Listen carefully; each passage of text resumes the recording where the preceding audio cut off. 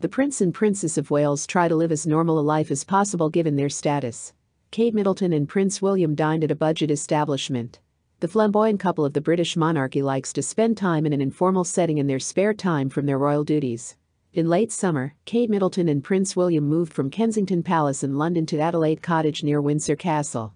The parents, who have many children, believe that a life of ease in the suburbs is more suitable for their heirs: 9-year-old Prince George, 7-year-old Princess Charlotte, and 4-year-old Prince Louis. The children of the Prince and Princess of Wales went to Lambeth Private School, which is a 15-minute drive from their new home. Kate and William try to take them to classes themselves when work schedules allow. At the same time, the couple find time for themselves. Casual witnesses reported that the royals stopped by a local pub in Windsor while their children were at school. After dining in each other's company, the couple decided to combine their secret rendezvous with a business lunch. They were later joined by Maggie Caxton and her partner. Maggie is chairman of the Northeast Learning Foundation, a multidisciplinary organization dedicated to helping children realize their true potential. The Prince and Princess of Wales personally congratulated the acquaintance on receiving the Order of the British Empire.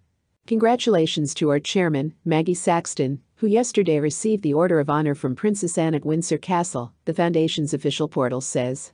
According to an insider, Maggie was thrilled to attend the ceremony.